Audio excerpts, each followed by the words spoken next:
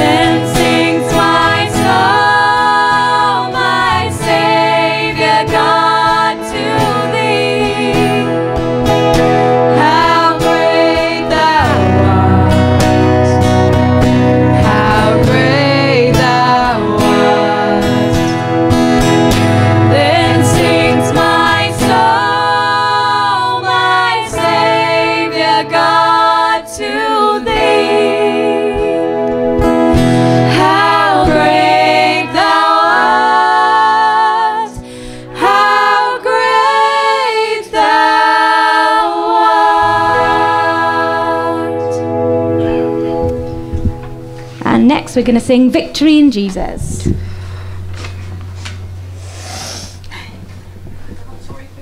That's okay.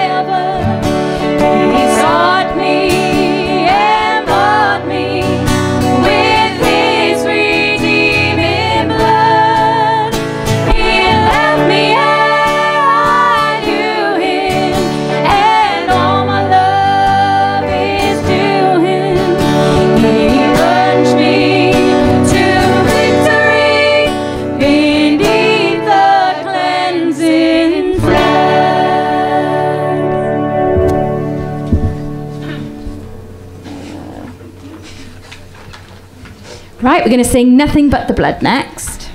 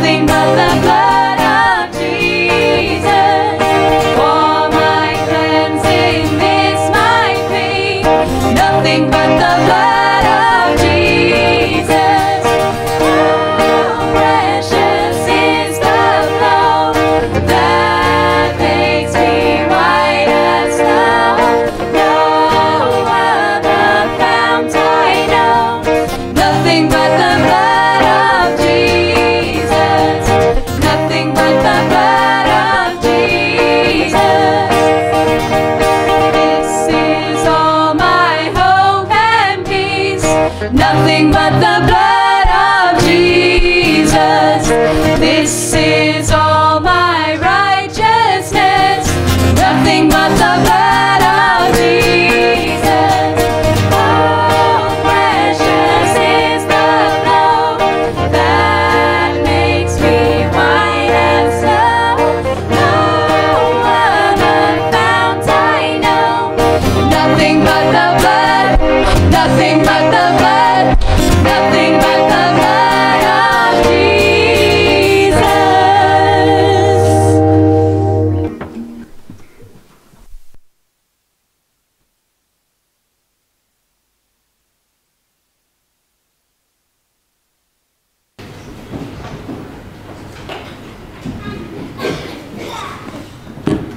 Morning all. So, if you can open your Bibles to Hebrews chapter 4, verses 15 to 16.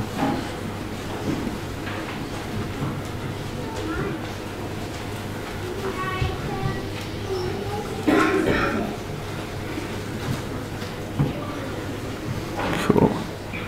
I'll just read this little bit. For we do not have a high priest who is unable to sympathize with our weaknesses, but one who in every respect has been tempted as we are, yet without sin. Let us then, with confidence, draw near to the throne of grace, that we may receive mercy and find grace to help in time of need. So I want to start off with a question. Hands up, who here has felt pain? I don't mean stubbed your toe pain. I mean heart and gut-wrenching, emotional pain. Pain from trauma, felt isolated, betrayed, misunderstood, been laughed at. Have we ever felt like enough is enough and you want to throw the towel in? I have. But do you know who else has felt those very same emotions and gone through those same struggles? Our Lord and Saviour, Jesus Christ. For the joy that was set before him, he endured the cross. He endured the pain of the crucifixion, the brutality, being mocked, beaten, hung up and isolated, betrayed by a friend, a brother, and felt the pressure from the magnitude of what was to come. He is our high priest that sympathizes with us because he has experienced it all. The word sympathize in the scripture is a compound word, built on the words with and suffer. Christ suffers with us. Our pain pains him. Multiple times throughout the gospel accounts, we are told Jesus was moved with compassion. His heart is drawn to our distress. He is Emmanuel, God with us. The same God that in Hosea, we're told, spoke the words, "My heart recoils within me, my compassion grows warm and tender."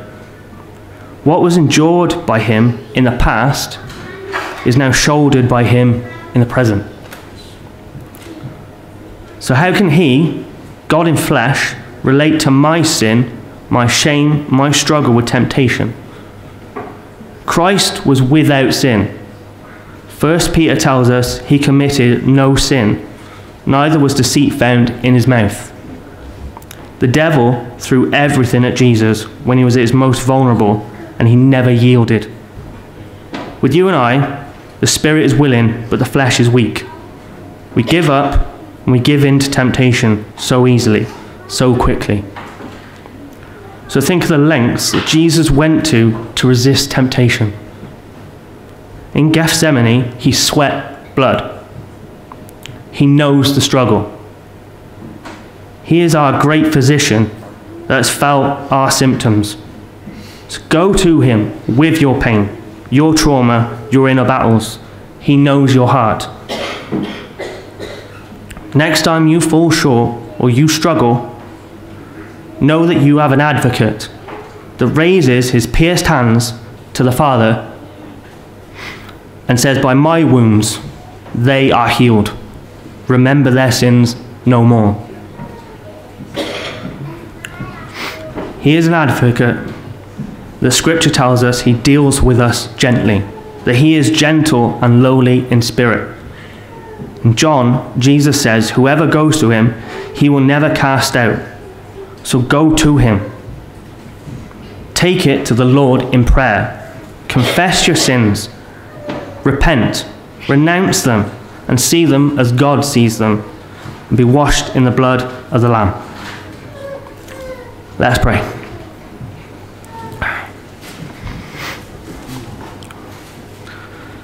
Father, I come to you through your Son, our great mediator and intercessor. And I thank you, Lord, you do not deal with us by scolding, but with gentleness. And draw us unto yourself and to repentance by way of your loving kindness. Lord, I know there are brothers and sisters in this place that are struggling with all kinds of things. I ask, Father, that you will give them a willing to take their problems to you. And that your peace will guard their hearts. In your Son's precious name, amen.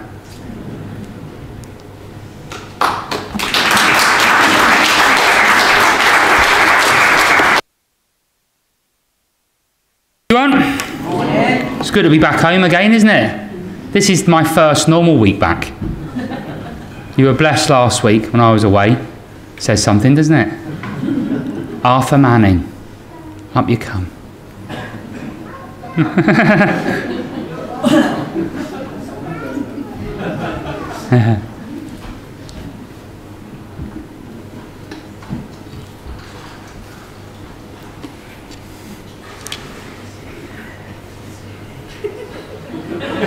That's a suspicious look. It's Arthur's birthday on Monday.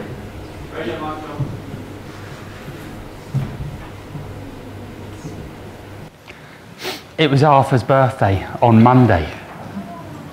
So we're going to sing happy birthday. Happy birthday to you. Happy birthday to you. Happy birthday, dear Arthur. Happy birthday to you. Now in Welsh, or Kelly will tell us off.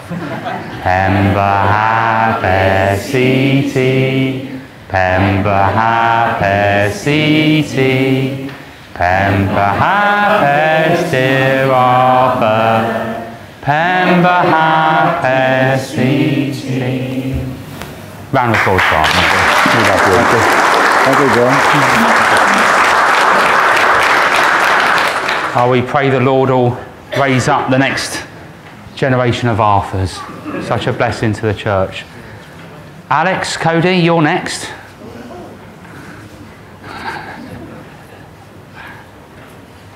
We're a family, aren't we? So we share in all good things. Amen. Amen.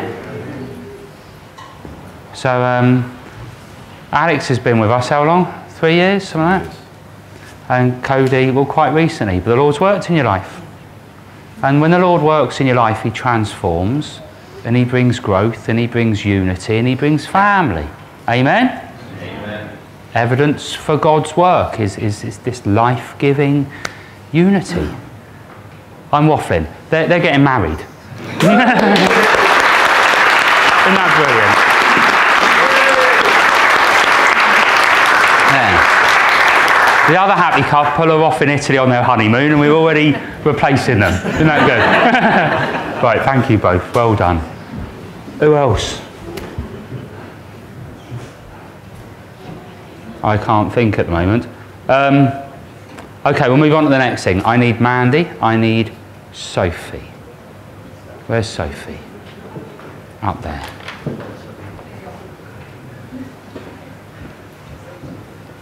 Come and stand here, Mandy.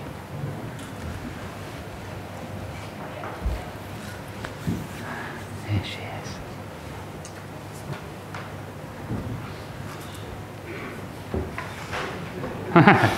Thank you both.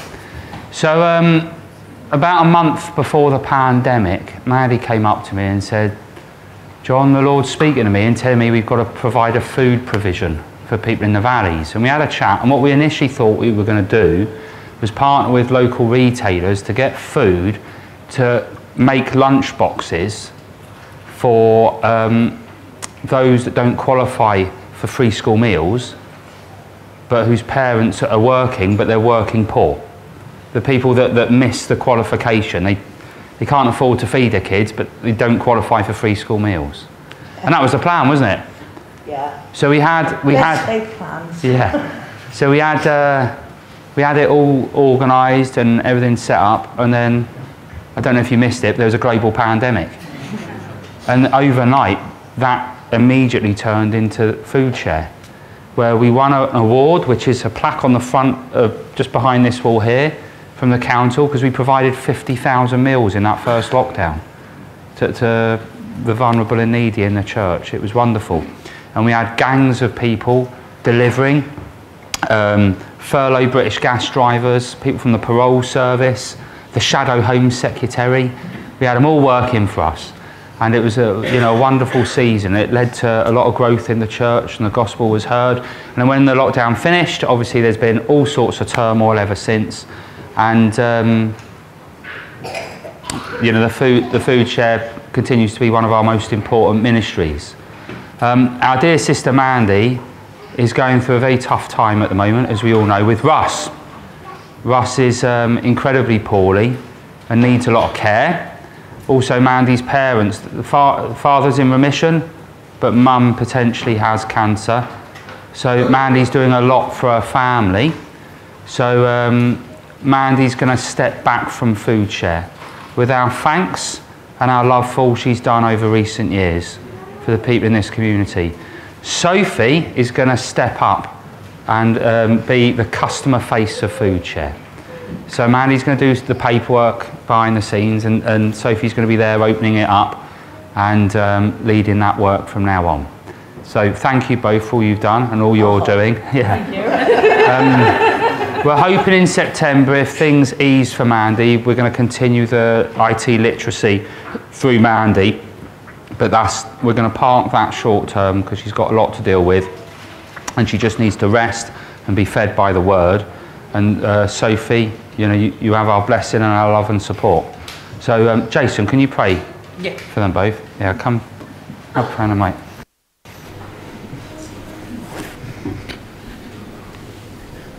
Let's pray.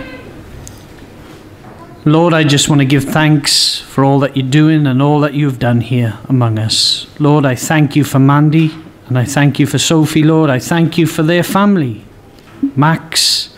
Lord, I thank you for the work that you called them to, and they did it faithfully, Lord. They did it without pay. They did it that it was from the heart, Lord, and they served you as you instructed us in the Bible, to feed the poor, to help those who are in need, to pray for those who are sick. Lord, you commissioned this for us to do. And Lord, we thank you for the work that they've done. Lord, I just want to pray for Mandy's mother and father, and for Russ, Lord. I pray that your hand be upon them. And Lord, that you would be with them. Lord, just strengthen. Lord, if it be your will to heal her mother, Lord, and to heal Russ also, Lord, I pray in the name of Jesus, do so, because we know that you're able.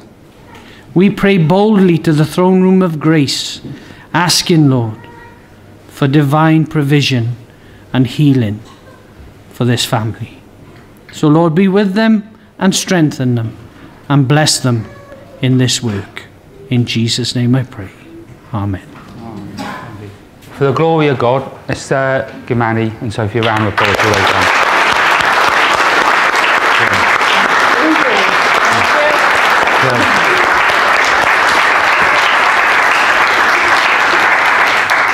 Owen's next. Yeah. He's got the voice to bellow from up there. Yeah. Yeah.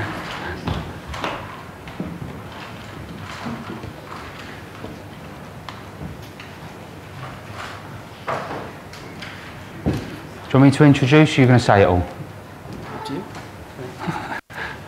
Hello everyone. So, as most of you know, we had a walk planned for Easter, which didn't come about, obviously God's will.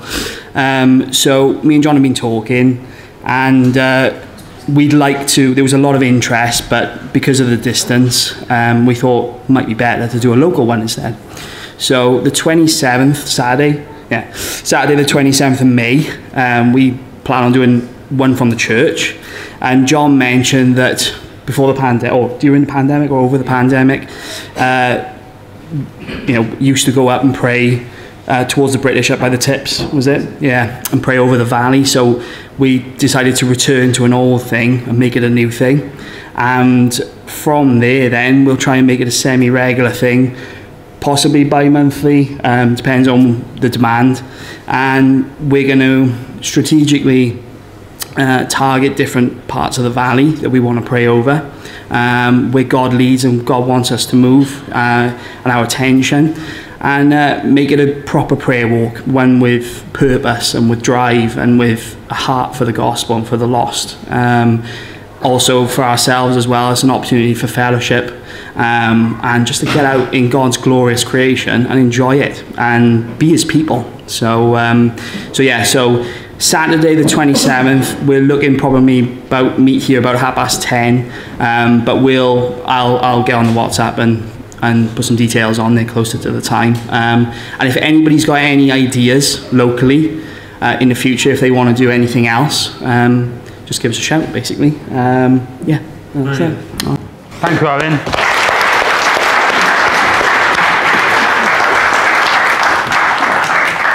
Prayer walks. When we were out posting cards for Easter, I was shouted at by a woman for praying outside her house.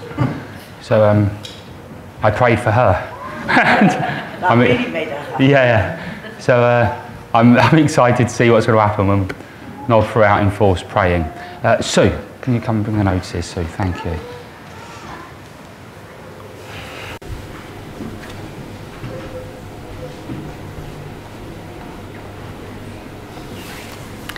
Morning all. Lovely to see you all. So a special welcome today to any visitors we have amongst us. You can see there's lots of new people here, so welcome to you all today, and it's lovely to see Paul and his wife. As usual, there's Sunday school and creche during the service, and tea and coffee afterwards, so please feel free to stay and chat together. Tonight's evening meeting is at 6 up in the hall, and then 7 o'clock tomorrow is Bibles and biscuits for the ladies. There's no tots this week, but prayer meeting will be on Wednesday at 11:30, where John is continuing the series in Ezekiel. Thursday evening at 7 is the men's meeting, and on Friday between 6 and 8 is Noddfa Youth. Food share will be open Monday, Friday, Saturday. Yeah, just a forewarning, it won't be open A week. holiday Monday. So just to let everyone in advance notice, it's not going to be open on Monday, May the 1st, a week Monday, because of the bank holiday. Saturday, the 6th of May, we're having a time of prayer for the coronation, and that's starting at 9 o'clock. Thank you all for the gifts to the work of the church, and we look forward to seeing you next Sunday. Thank you, Sue. Thank you. I've got a couple of freebies here, kindly donated by faithful servants of the church. It's a DVD on the 6 miracles of Calvary, and it's sealed. So it's brand new. So if you want them, they'll be at the front here. The first 2 have them. And when you've finished with them, pass them on to someone else to watch. Sophie, can you bring God's word for us? Thank you.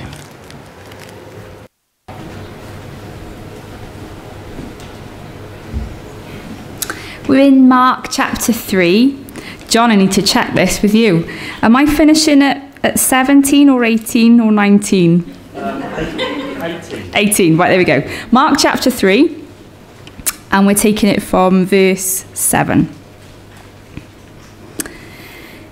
Jesus withdrew with his disciples to the lake, and a large crowd from Galilee followed. When they heard all he was doing, many people came to him from Judea, Jerusalem, Idumea, and the regions across the Jordan, and around Tyre and Sidon. Because of the crowd, he told his disciples to have a small boat ready for him to keep the people from crowding him. For he had healed many, so that those with diseases were pushing forward to touch him. Whenever the evil spirits saw him, they fell down before him and cried out, "You are the Son of God." But he gave them strict orders not to tell who he was. Jesus went up on a mountainside and called to him those he wanted, and they came to him. He appointed 12, designating them apostles, that they might be with him and that he might send them out to preach and to have authority to drive out demons. These are the 12 he appointed: Simon, to whom he gave the name Peter, James, son of Zebedee, and his brother John.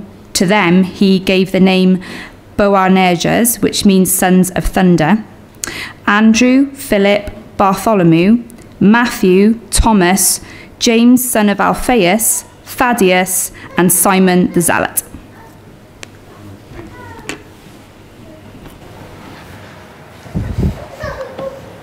I thought it was wise to give the English teacher that reading. Thank you, Sophie, you did very well. Should we rise and sing? Let's rise and sing.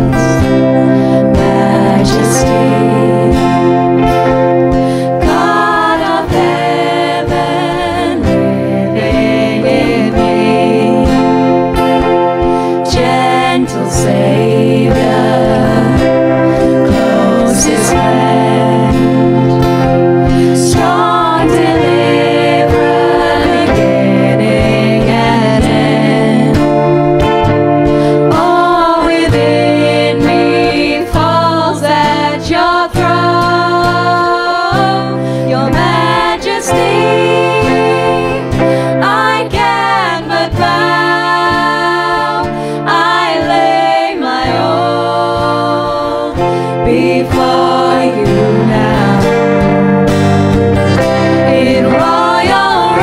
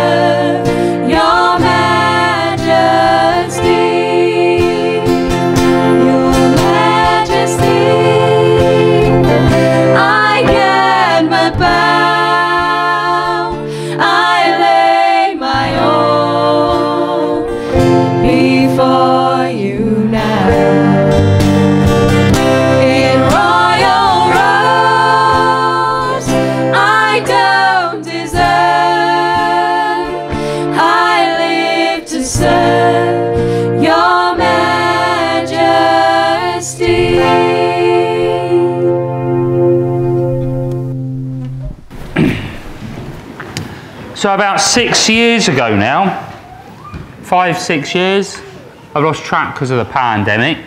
I never forget, I was dropping the kids off at school up in Garnteg, and I'm sat in the car and I had a message ping through on Facebook from a young lady who said, God's drawing me to come to church, but I can't come on a Sunday.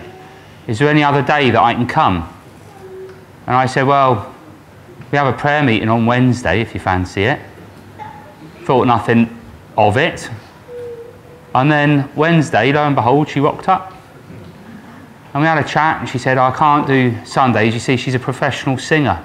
And late nights on Saturdays, Sunday mornings are a write-off. So she came for a few weeks on a Wednesday and loved it. And then, well, she started coming on Sundays. And then she sat at the back. And I said to her, would you like a Bible? No, it's not for me. I don't have time to read the Bible. I'm not a reader. All right. And then a few weeks later, God's told me I should get a Bible. And then a few months after that, you know, the Lord's clearly working in you. We've got baptisms coming up. What do you think? Not for me. And a few months later, I've been reading my Bible, John. It says I should be baptised. This is a woman who hears the Spirit talk. And we're so grateful to have her as part of her family. I love her. She's my sister. I trust her. And for 3 years, with her talents, she sat at the back humbly, barely singing a word. And for the last 3 years, she's blessed us leading the worship team. And last week, she began a new ministry for the church, going into schools, going into care homes, teaching them to sing the gospel. Isn't that incredible? So we're going to commission Laura into that ministry now. So can you join me up here, please, Laura? Thank you.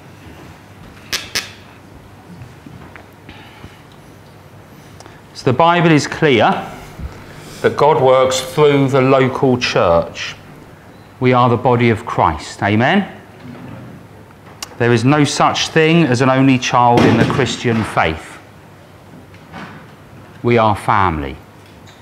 Should we say that together? We are family.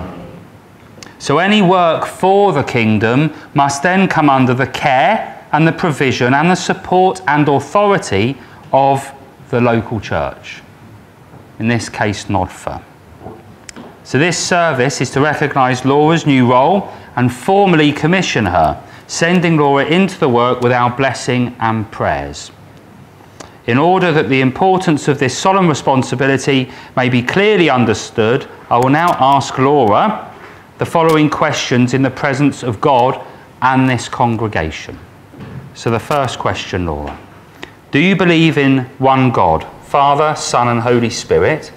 And do you personally confess Jesus Christ as your Lord and Saviour? I do. Second question.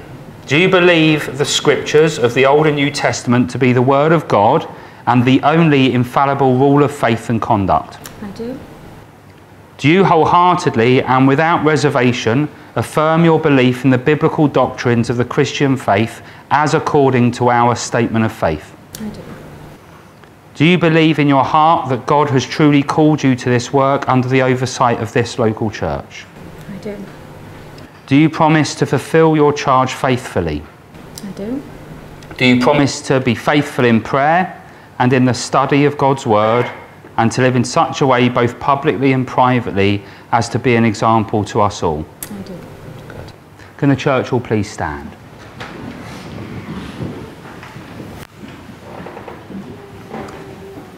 This is a question for you all, and the answer is we do.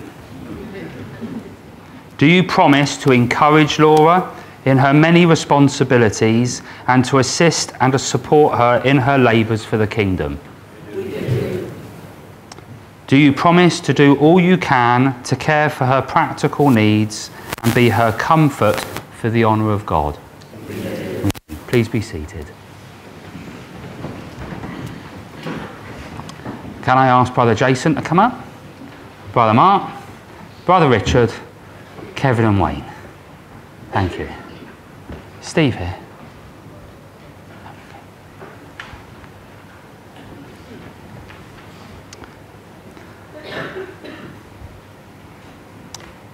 If you stand in the middle there, actually, Dawn. That's it. My backing singers. Yeah.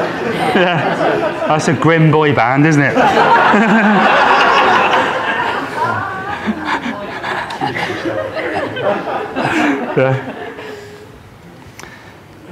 In the name of the Lord Jesus Christ, the head of the church, and in recognition of the gifts and calling of God given to you, we now, as the leaders of this church, lay hands upon you and hereby set you apart for the work. I'd like to invite the elders and deacons to pray. Father, it is a remarkable thing that before the beginning of time, you knew Laura. And it was always your plan to bring her to salvation. And Lord, what you have done is a wonderful thing. Before the beginning of time, you decided that Laura would be uniquely gifted and blessed with skills. Before she even knew you, you gifted her and prepared her to minister. And Lord, it is our pleasure, our honor to set her apart for this special ministry. Father, I pray that your Spirit will be upon her, that you will work through her, Lord, with power, with might, that many people, old and young, will come to know you as their Lord and Savior. Thank you, Lord, that we can be, as a family, as a church, we can come around her and support her and love her and encourage her. Help us, Lord, we pray, to keep us strong in the faith, to keep fighting for you, for the glory of your kingdom. Bless the work of her hand. We pray in Jesus' name. Amen. Amen.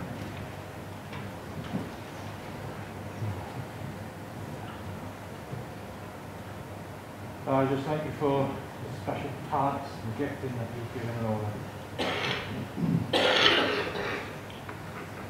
And Lord, I pray, Lord, that she will not rely on those, Lord, she serves you, but that she would plead the blood of Jesus. She would look for your mercy, for all her strength. And ask this in Jesus' name.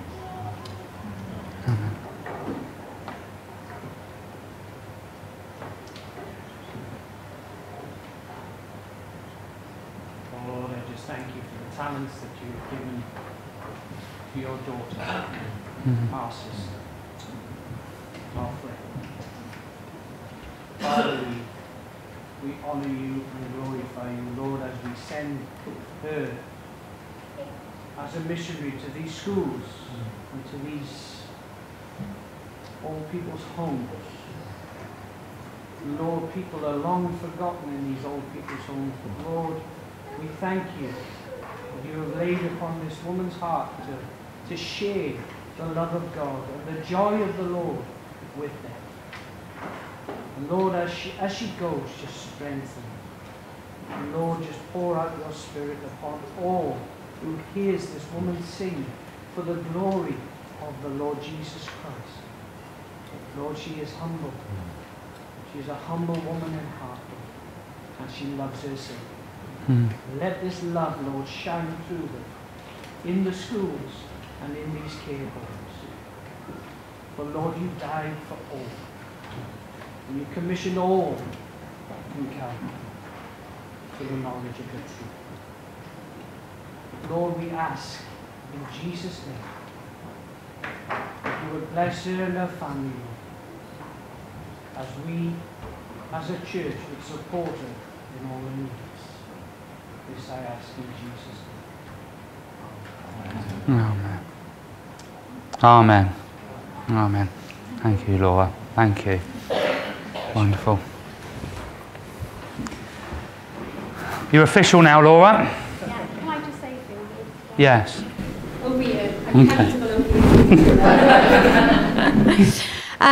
Yeah, I didn't plan to say anything, but I just wanted to thank everyone for your support. I've had some just lovely messages, and I just wondered if Sue and Liz could come up.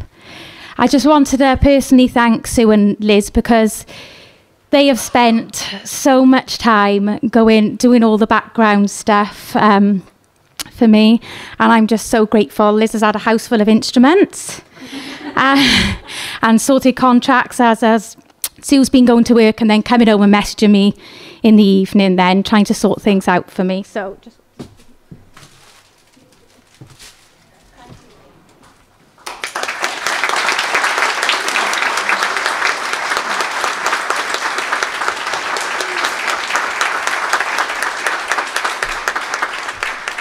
And I just wanted to thank Pastor because without you, obviously, and your bright ideas, but it was from God because actually, the beginning of January, I prayed to God and I told no one about this prayer. And I asked God, I said, I want to use my music more, but for the good of the kingdom. I didn't, I'm used to going out and singing, but I didn't want that anymore. And then a week later, John messaged me. So everything this week, last week, behind the scenes, I'll be honest, it was a bit chaotic. My printers broke, both of them. My speaker broke, but I prayed before I went in and I prayed coming out, thanking the Lord because it was amazing. Absolutely brilliant in the schools, in the care homes. And yeah, it was just fantastic. But I have got flowers, but it's a bit weird, isn't it, giving flowers to a man? But that's what I thought. I'll give them to Harriet, yeah? For you and for your wife.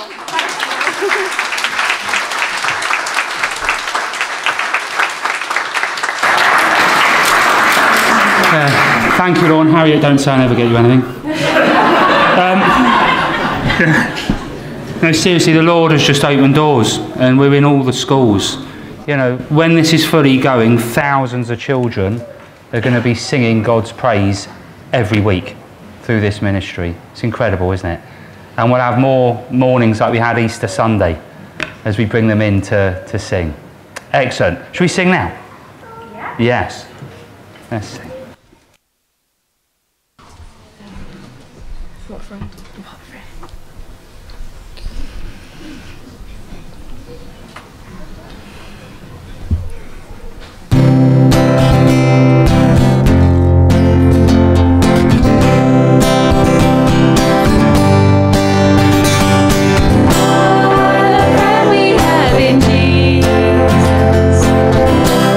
Our sins and griefs to bear.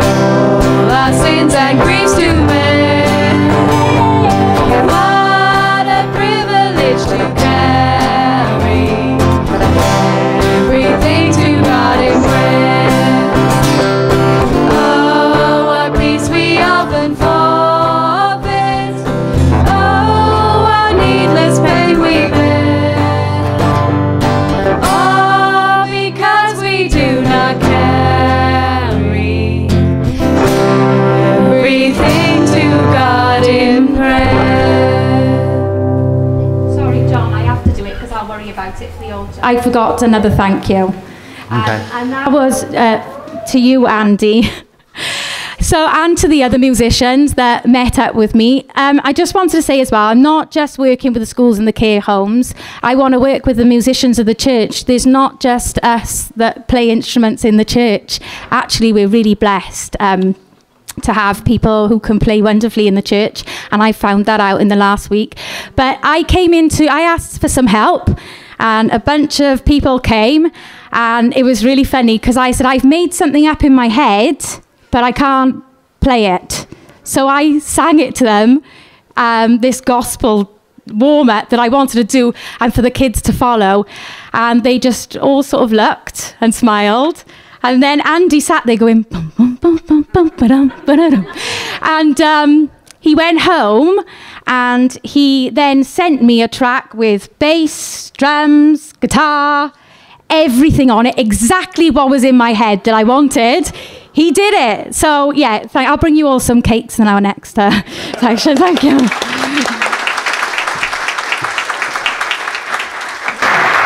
The kids were all dancing to it on Friday night.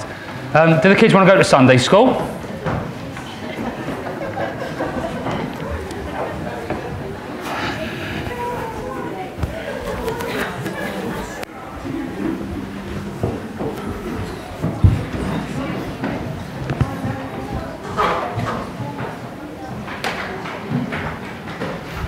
Why the kids go to Sunday school? I've got to tell you, Henry, who was baptised a couple of weeks ago, is now a global superstar. Because everyone's heard his story, and I'm getting messages from churches all over the UK saying, can we share your video on Henry's baptism? Isn't that incredible? Chainsaw Henry. Brilliant. Right, shall we pray?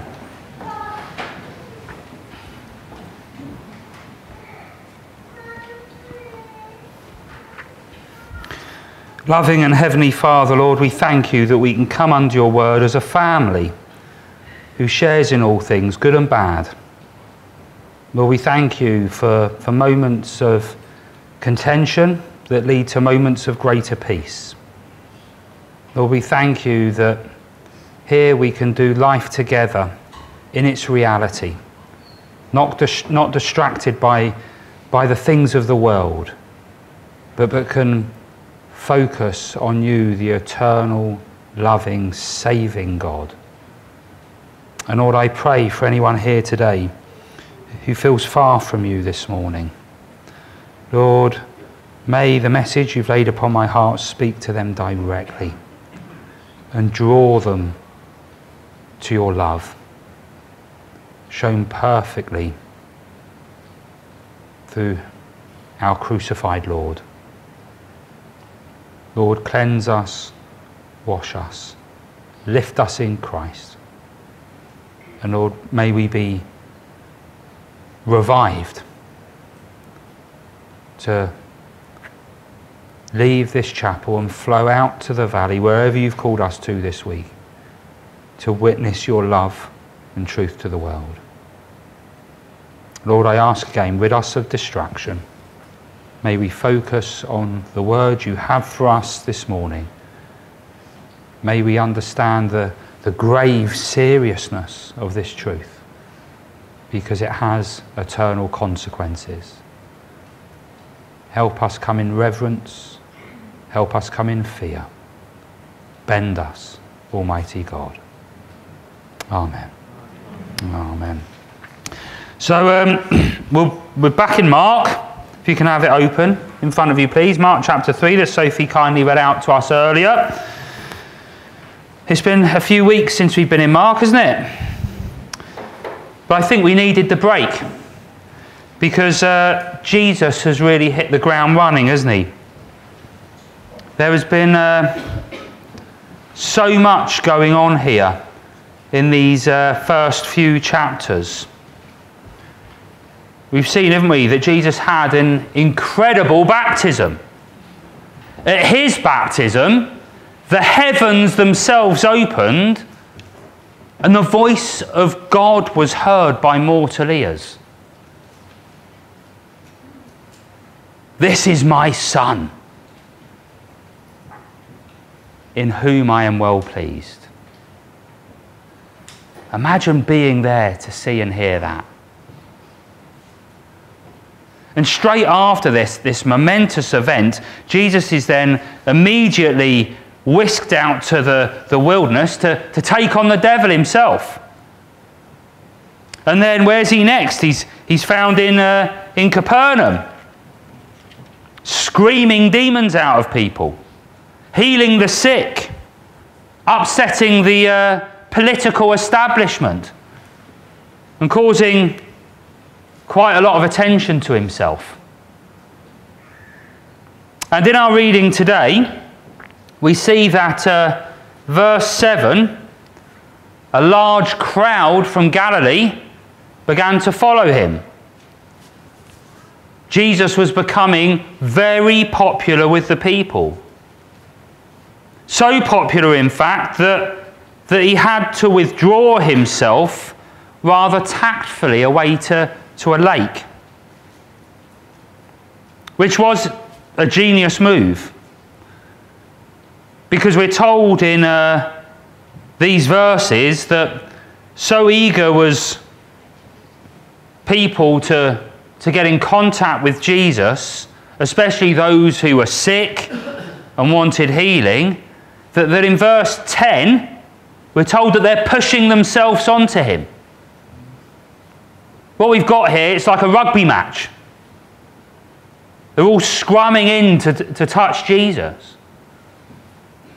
So for his own safety, Jesus needed to create some space between him and the people that were following him. And he does this with a boat on the lake. Can you see how the water would create a natural crowd barrier? And we see that Jesus has all sorts of people following him here. People from different regions with different ailments and needs. We're told in verse 11, those with unclean spirits were falling on the floor and they're crying out, "You are the Son of God." It's all so hectic, these verses, isn't it? But isn't it great? Amen? Jesus here has all the attention. People are loving him. Crowds are following him and praising his name. Brilliant. But then in the midst of all this hype, we see Jesus' rather odd response to it all, don't we? In verse 12, Jesus gives strict orders not to tell others about him. That seems a bit odd, doesn't it? It seems rather counterproductive to the Great Commission, where he says, go out and tell the whole world. But here he says, shh, don't tell anyone.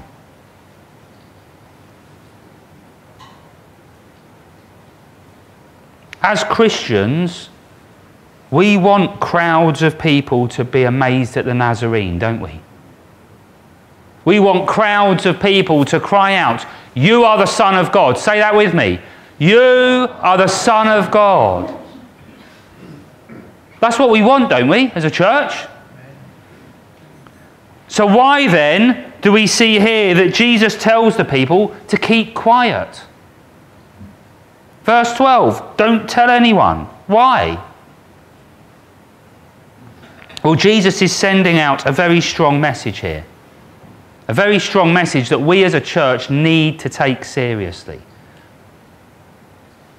What Jesus is doing here is he's telling the crowds that he's not a celebrity. If he was a celebrity, he would be playing to the crowds, wouldn't he?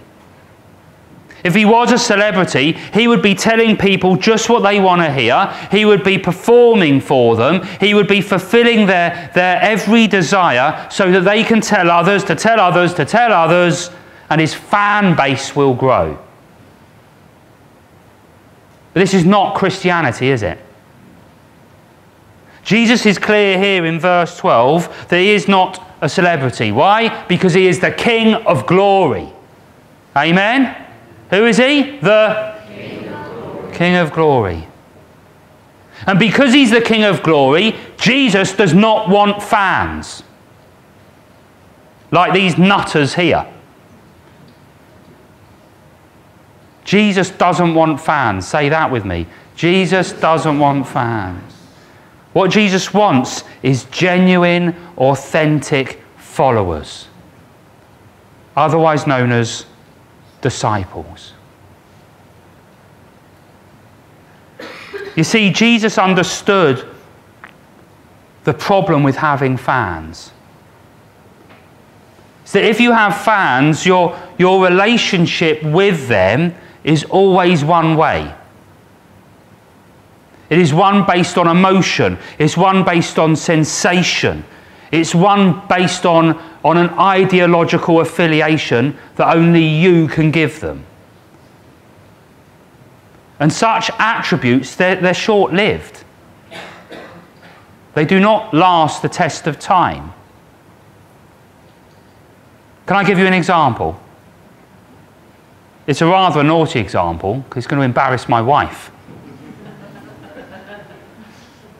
I'm getting a telling off later. As a young lady, she's still a young lady, but when she was a teenager,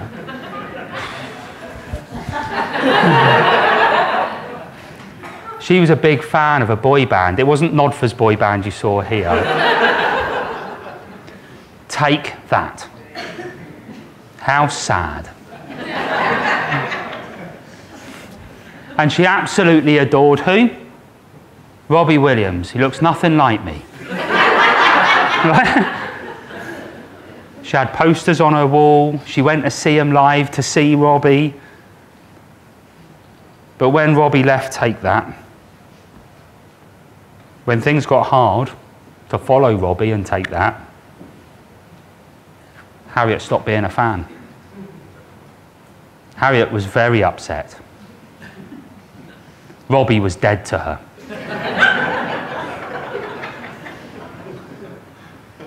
You still haven't forgiven him today, have you?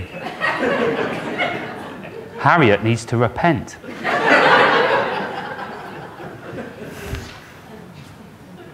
The point I'm making is simple.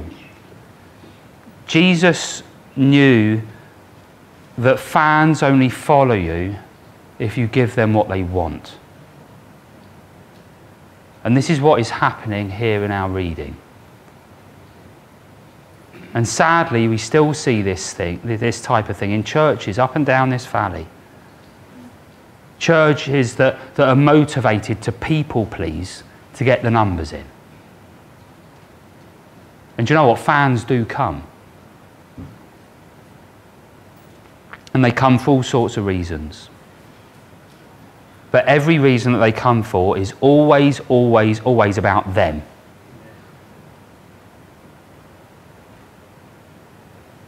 It's always about what they can get from church, what they can take from church.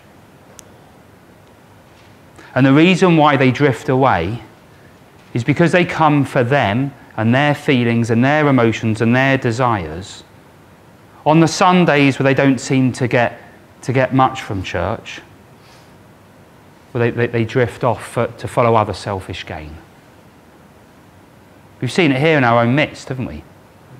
The hoppers and the spirit chasers. Ask yourselves, what happens when I come to church and I don't feel like I've got anything from it?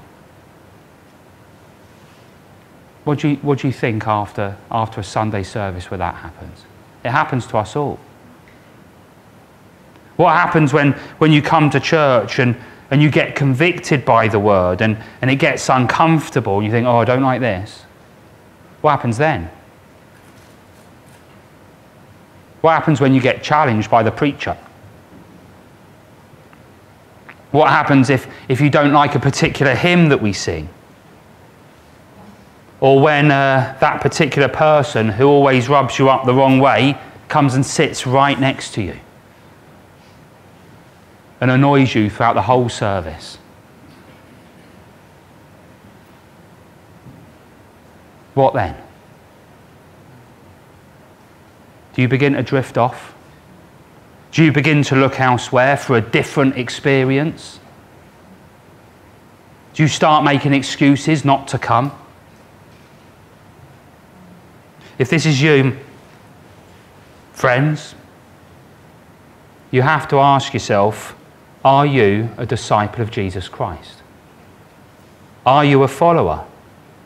Or are you just a fan? Are you simply coming to church for what you can get out of it? Or have you come to play your part? To serve and worship the living God. To be a witness to your brothers and sisters around you and show them your love. Do you come here to love people beyond your personal preference? Yes, you might be someone falling on the floor like the people in our reading in verse 11, crying out, Jesus is the Son of God. You might outwardly be really passionate in your faith. But my friends, it is clear from this text that Jesus isn't interested in that. He isn't interested if you're coming here for yourself.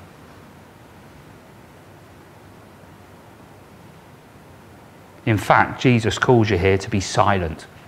Verse 12. Why? Well, to paraphrase, he's saying, listen, do me a favour. Don't tell your friends about me, because I don't want any more of your type following me around. I don't want anyone close to me who is simply coming to take, because that's the opposite of the Christian message. Jesus is saying, I'm not here to entertain you. I'm not here to fulfill your desires. You're not in charge of this relationship. I'm God, not you. I am the way, the truth, and the life, and I have come to die for your soul. I don't want fans crying out my name. I want disciples. I want followers, authentic, real disciples who are willing to take the gospel seriously and do as I do by giving all to others. Matthew 16:24. Deny yourself of everything. Pick up your cross, follow me. Amen? Jesus is saying here, I want people who love me so much that they are willing to put themselves and their wants and their desires and their needs aside to stand for the gospel of truth in difficult times. To come to church when they really can't be bothered to. Why? So that they can be a blessing and encouragement to everyone else that's made the effort to come.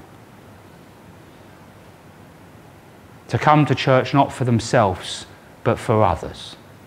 Amen?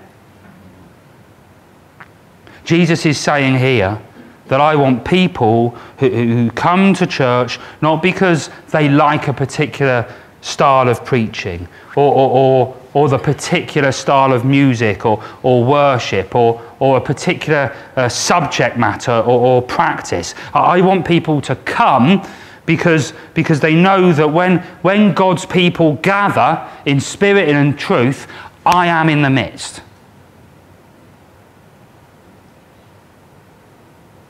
And friends, this is true. And this should amaze us. As we are gathered, Jesus is here.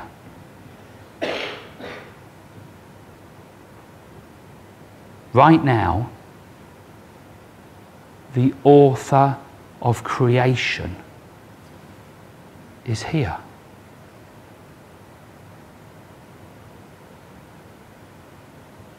He is the head of the body, which is the church. And he right now is speaking to us through his word. In reality, Jesus is here.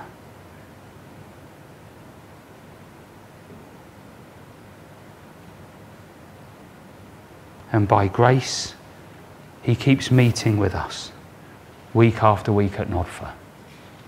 Amen? And he comes in power, and he comes in majesty. And we gather to meet our King.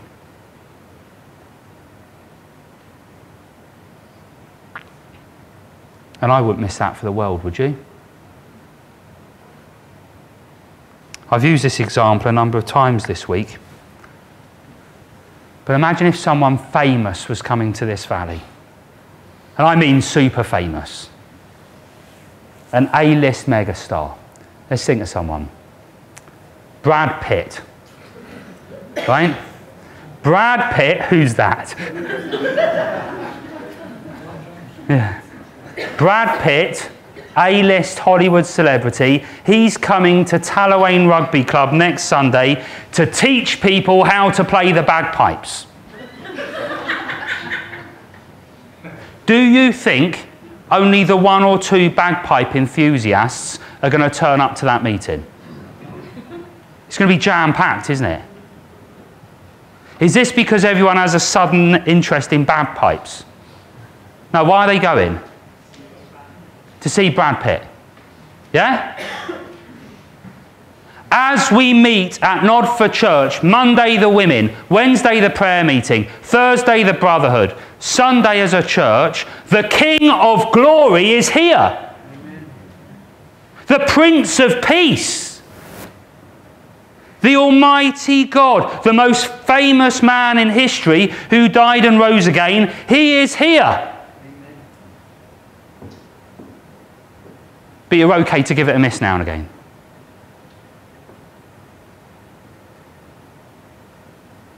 Jesus doesn't want fans. He wants followers. Amen? Jesus doesn't want fans. He wants followers. And this is what this passage is all about. And in this final section that Sophie read to us, we see how he chooses who he wants. And he does this by verse 13. He takes them up a mountain. In that one moment, he filters out the self-indulgent, self-serving crowd by those willing to go the extra mile with him. And from the hundreds that were saying, we want healing, we want you to feed us, we want all this stuff from you, Jesus says, all right, walk up the mountain with me. And who does he have left? 12. And one of them was Judas. 12 people willing to go the extra mile. 12 people willing to live and die for Jesus. 12 willing people willing to give up their old lives and their personal desires to be given a new identity and new names. Verse 16, Simon, Peter, the Rock.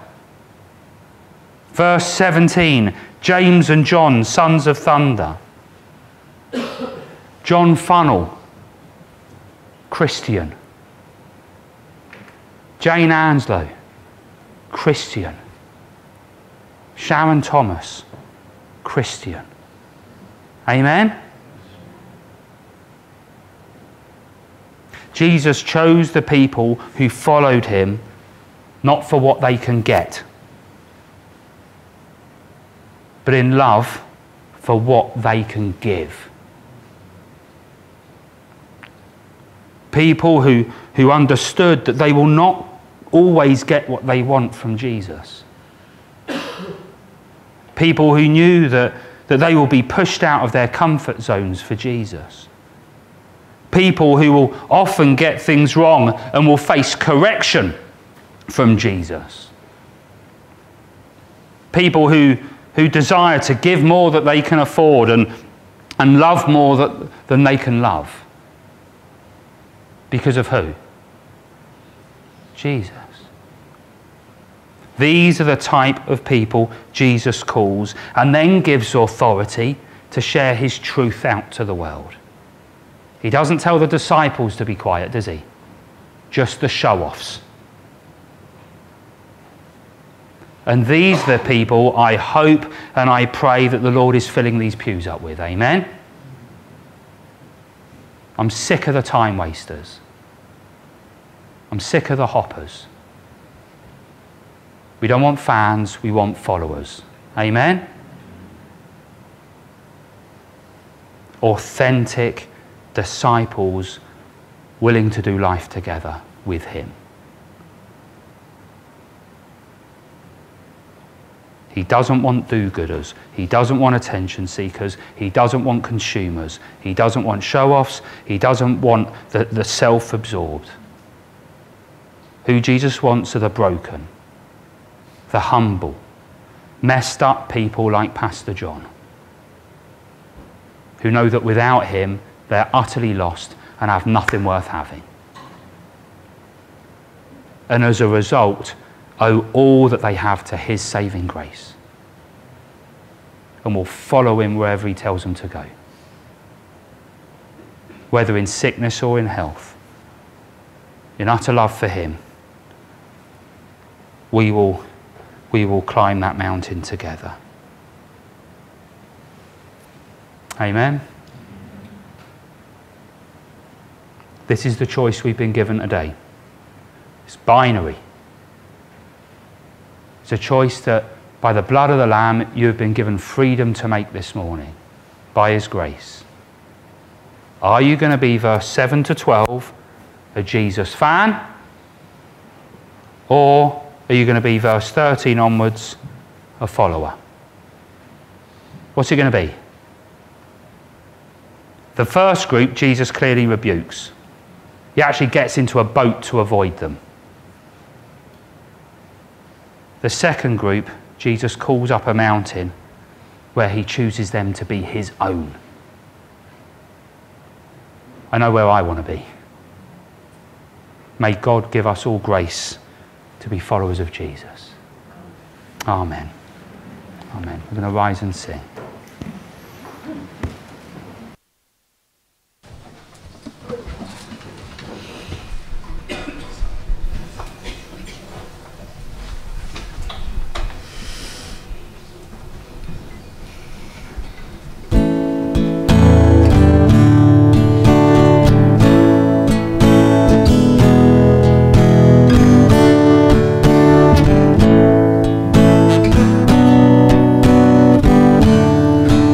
You're the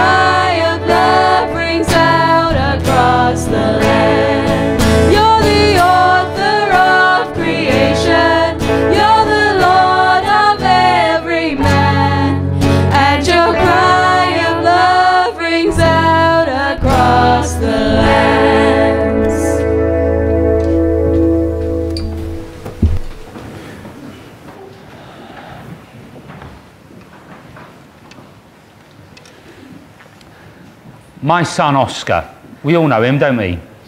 Cheeky little chap, isn't he? As you all know, he's at one of the top schools in Britain. I'm not showing off. I am a proud dad, but there is a reason why I reference this. He's been home with us for 3 weeks, isn't he? And he's going home later this evening. And this school is just another level. And really, he has no right to be there. Not with a father on the salary of a Baptist minister. He's there with people from Hong Kong and Dubai. There was a lot of Russians, but they went pretty quickly. But it costs a fortune to go there, but it really is the best education. He got there on a full scholarship. Praise the Lord. Everything's free. He hasn't had to pay for a single meal, a single drink, a single lesson.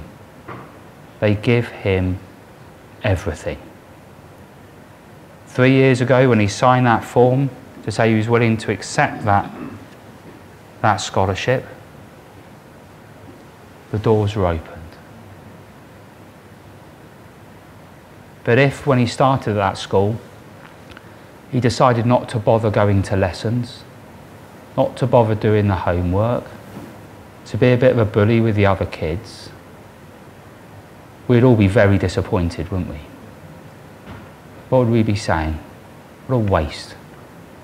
What a waste of an opportunity. You see, in reform circles, we get knocked. People say, oh, you're too legalistic. You demand that people obey Jesus as Christians. You demand that people go to church as Christians. That's legalism. Jesus freed us from the law. Friends, read your Bibles. He's given us everything. His body and his blood, so that we are free to live according to the law. So that we are free to come and gather each week, free to serve and love him, free to be his witnesses in the world. Amen? As you take the bread and the wine, please remind yourselves that your salvation is free. That Jesus has paid the price in full for you to go to heaven, and for you to be able to meet and commune with God and live today. There's no cost. All can come. Nothing in my hands I bring, simply to the cross I cling. But when you come to this table and receive this free gift, you're also signing your life away. When Christ calls a person, he bids them to come and die. If you're not willing to give your life to Christ today, don't take it. You have no right to come to this table. But if you are willing to put your trust in him, eat and be glad. Amen. Brothers, can you serve?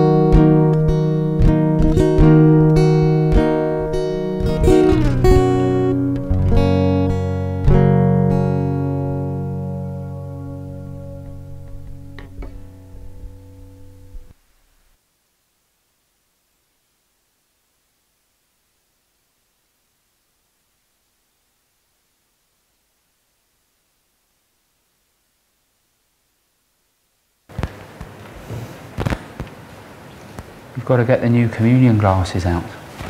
Praise the Lord. Apologies for those that don't have one today. Come and see me afterwards. We'll do it together.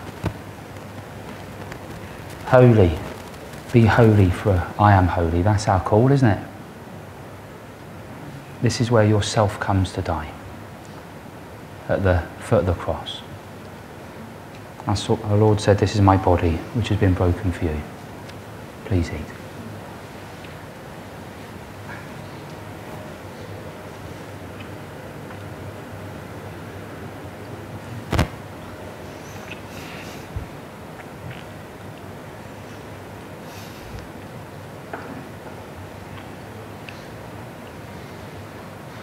Our Lord said, this is the new covenant in my blood. Please drink.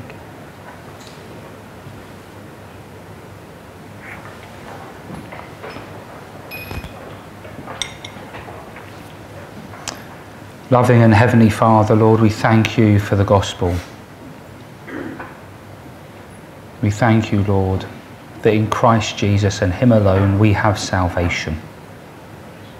We thank you for the liberty and freedom he gives us to live out that salvation. I pray, Holy Spirit, that you will be with us this week.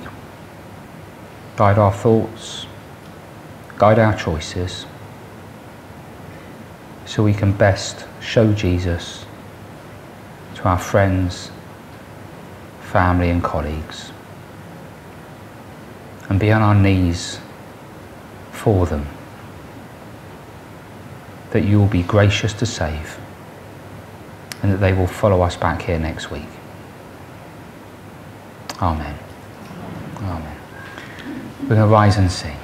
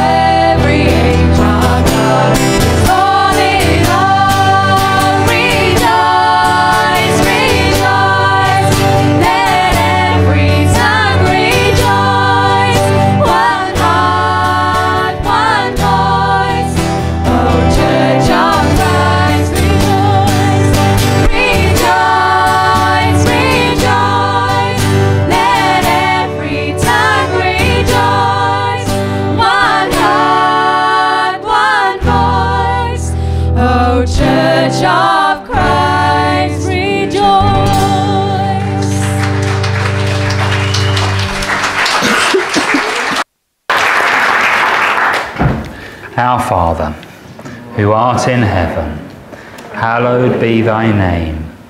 Thy kingdom come, thy will be done, on earth as it is in heaven.